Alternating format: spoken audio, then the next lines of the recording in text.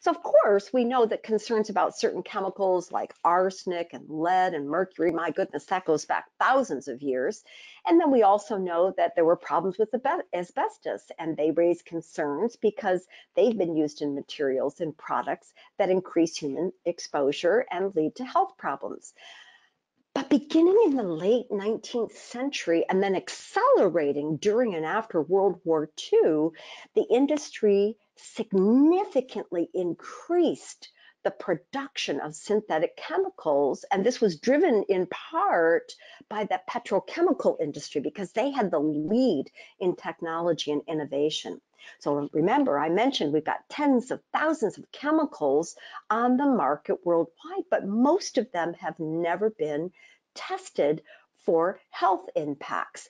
So as the concerns about these adverse health effects are raised, the researchers are continuing to investigate the link between exposure to these chemicals and these different diseases and disabilities. And as I mentioned, with 50,000 research papers going on every year now, this mounting research is indicating that the health risks of exposure may far outweigh the benefits that we're deriving from using some of these chemicals. So I want you to notice that on the slides I have links, and these links are important. This particular link goes to the Toxicant and Disease Database. And here on this link, they summarize, they tell you what the state of the evidence is. So in other words, fair evidence, strong evidence, and it talks about dozens of diseases and hundreds of different toxicants and how they are linked together. Now, let's go back to this indoor air. The studies are telling us that people spend only, and this just shocks me, but only 2 to 7% of our time outdoors. 2 to 7% outdoors, and we're spending anywhere from 1 to 7% in an enclosed motor vehicle. The rest of that, the other 80 to 93% of our lives, we are spending indoors where most of our chemical exposure occurs. So exposure from the things that are listed on the slide, such as the things used in the building industry, or even something as simple as when the emissions from running the automobile in the garage get into the home. So these toxins in our home can come from building materials, remodeling materials, paint, new carpeting. In fact, carpets can emit these volatile organic compounds, these VOCs. They can emit them for 5 years or even more. Of course, the off-gassing is going to decrease after the first few months, but think about it, 5 years or more, and the off-gassing of this carpet alone can cause this particulate matter that Brett was speaking of when we were talking about these whisper vent vans and the serve smart ventilation units. So this off-gassing causes that particulate matter to be suspended in the air for long periods of time. So this particulate matter is also called particle pollution. And what it is it's a mixture of solid particles and liquid droplets that are found in the air. And some of these particles we can see, particles like dust or dirt or soot or even smoke, but some of these others are so small that they can only be detected using an electron microscope. So Brett was mentioning particulate matter 2.5. So how small is 2.5? I want you to think about this. The average human hair measures about 70 micrometers. 70 micrometers is 30 times larger than particulate matter 2.5. 2.5 micrometers. Our human hair is 70.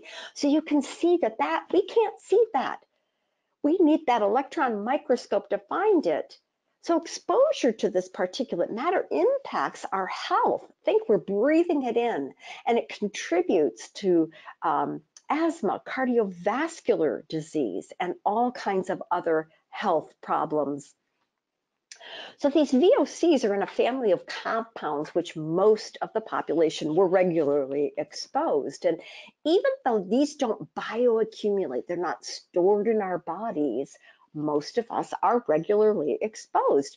Here on the screen, you're looking at 5 of the most common VOCs, and they're known as the BTEXS, as you can see by what they're called. Now recall that I was in the 80th percentile on benzene and styrene. That is just mind-boggling.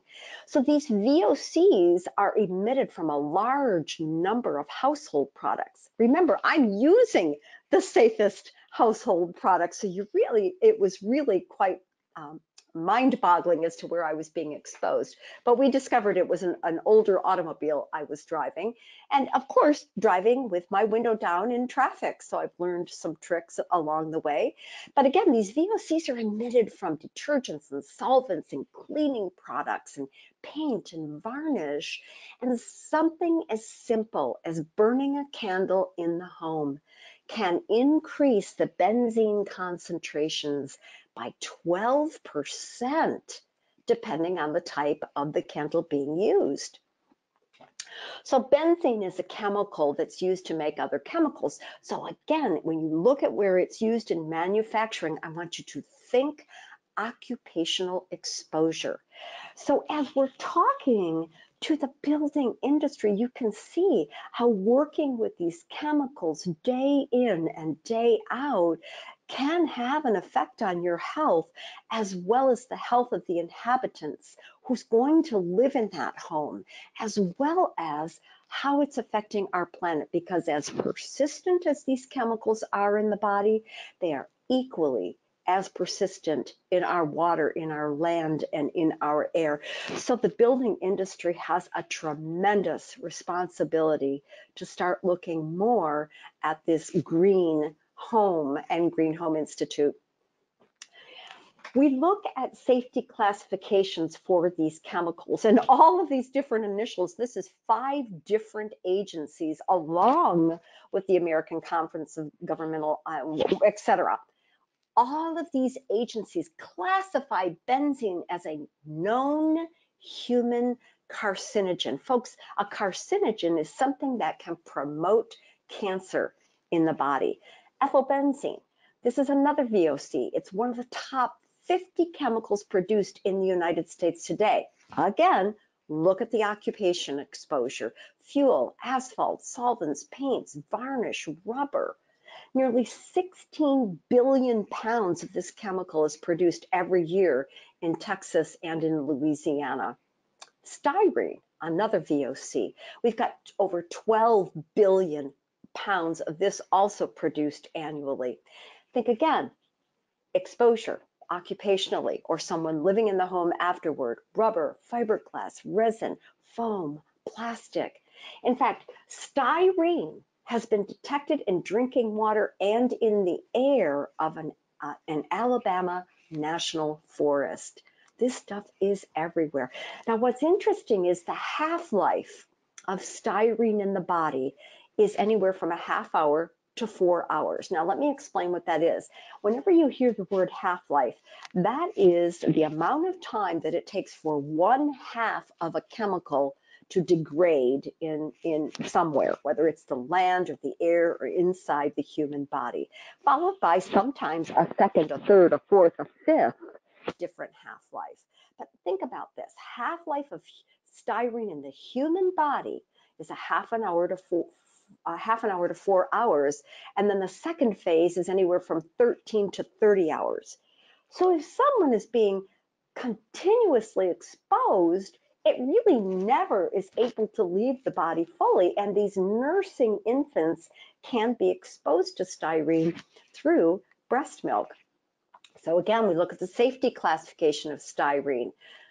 One agency calls it a possible human carcinogen, and 2 other agencies say that it's anticipated, reasonably anticipated, to be a human carcinogen. And what they wait for, folks, is additional information coming in. But when I see how close it is, that's something I want to avoid as much as I can.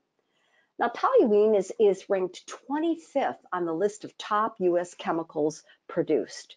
So those, again, with the highest occupational exposure are those who work in shoemaking, painting, printing, construction, and automotive production. The absorption of toluene takes place when we breathe it in. And when we breathe it in through inhalation, it then goes to the liver, the lungs, the brain, the kidneys, your adrenal gland, to the bone marrow, and to all the white fat tissue. It can pass through the placenta. It can pass through the breast milk. So again, really important to have knowledge of this so that we can take steps to protect those vulnerable populations. What they're looking at again is, and this is interesting to me, if you look in the bottom bullet point, it talks about how the EPA is categorizing it as inadequate evidence to classify. Now, what that means is they still need more information. There hasn't been enough studies done to show that it's detrimental. But I can tell you this, that researchers are suggesting a connection between miscarriages in women who are occupationally exposed to toluene, as well as fathers that have been exposed, even when the mother has not been. So again, crazy stuff. They do know that exposure can increase ill effects on hearing, and that higher doses of exposure and brain concentrations can predict some types of, I will call it neurotoxic behavior. Xylene, another VOC, it's one of the top 30 chemicals manufactured in the United States. In 2006 alone, they had 18 billion pounds of xylene to make our fabrics, paint, varnish, rubber, and cleaning agents. Now, the list of symptoms shown it's quite intense, but if you look, it talks about in humans that no information currently available on carcinogens. Well, I got to tell you, carcinogens, cancer is not the only problem. Someone who's walking around with a lack of muscle coordination or confusion or dizziness or ringing in the ears is suffering very much. So we can't always just go by whether or not it's carcinogenic. The noted health effects of these VOCs can also cause sleep disturbances. Many of the studies report significantly increased risks of depression from moderate levels of exposure to VOCs. And when it comes to cardiovascular disease, styrene, benzene, xylene, a lot of these VOCs have also been implicated. Hexene. Now, this is a solvent that we use for varnishes and inks and glues as a degreasing agent. And there are several 100 million pounds of hexane produced every year in the US. The CDC, the Centers for Disease Control, has designated hexane as a neurotoxin. That means toxic to your brain and nervous system. Another chemical, methanol, it's found in many buildings. And here again, we have to consider these vulnerable populations, these fetuses and children, because they are more susceptible to the effects of exposure to chemicals than adults because their organs have not fully developed yet. So we have to be really mindful of those generations. Artificial fragrances. Typically, these fragrances contain other chemicals like parabens, and these help to contaminate our indoor air and disrupt hormone processes in the body. Oftentimes, they put these fragrances in to mask the smell of the chemical. So it's, they've masked the smell with something artificial, but now these artificial fragrances with the parabens and with the phthalates in them are affecting our body's hormonal processes. And absolutely, the phthalates have been shown to increase our susceptibility to weight gain, as I mentioned before, across the lifespan. So what are phthalates used for? Well, first of all, they were developed in the early 20s to add durability, transparency, and heat resistance to products that are manufactured from polyvinyl chloride. So now we're looking at a whole new set of phthalates, and my goodness, we like some of these things. We certainly like our furniture. We like the toys we can play with in the lake with our grandchildren and children. But these phthalates have problems. They can have birth defects with exposure with a pregnant woman. And what we find is that a lot of the research coming in is showing that it can cause congenital heart disease. Now, this really hit home for me because 2 of my 3 grandchildren were born with congenital heart disease. That is just crazy to me because that does not run in our family. And these phthalates are detected in landfill leaches in Germany, Italy, the UK, the US. These phthalates are found in jellyfish that are 3,000 feet deep, in the ocean. And these phthalates are found 10 feet deep in the Antarctic snow. So just like in the human body, they too are bioaccumulative, or not bio, they're accumulative in nature itself. And they're released, these phthalates are released from plastic products. And again, we get them into our mouths, we inhale them, we have dermal contact, which means through our skin. Now, as you can see, the research coming in shows that it can have quite an effect, again, on these vulnerable populations, the children and the developing infants. They have properties that are called anti-androgenic, which means that they're altering male reproductive development. So we really have to become aware of what we are doing to this planet, and really the building industry, how much responsibility falls on you, because we're spending 80 to 93% of our lives indoors, and it's the materials that you're using to build these homes. Now, what we know is that with the phthalates, especially DEHP, this has been shown to have a negative effect on sperm, and the US fertility rates have now fallen 45% since 1960. And males are now contributing to half of those infertility cases. So, as I mentioned before, these phthalates are increasing our risk of developing obesity over the lifespan. They have found phthalates detected in 100% of children and almost 50% of adults today. Now, these phthalates fall under the Toxic Substances Control Act. But in the US, they remain unregulated in products, and there are no regulations in place to mandate that it's even listed on the label. And yet, in 2004, the European Union banned 6 of these phthalates. So we're a little bit behind in this country. And as far as the phthalate safety, you can see again the different organizations that are saying, hey, we need to avoid this. This is an important link for you, and this is much like the other one that I gave you from the Toxigenomics website. This is a link to the Collaborative on Health and the Environment. It's an excellent database that's going to help you learn about the effect that these chemicals have on our body. And if you're working with these chemicals, I urge you to go to this website and check it out, because you may be misdiagnosed with something that you are working with your physician when the underlying cause might be an occupational exposure. Thanks for watching. Please continue to watch the next part of the session to complete the course and get your continuing education credits. Be sure to check out all of our courses available online that you can watch anytime and anywhere to pick up your CEUs.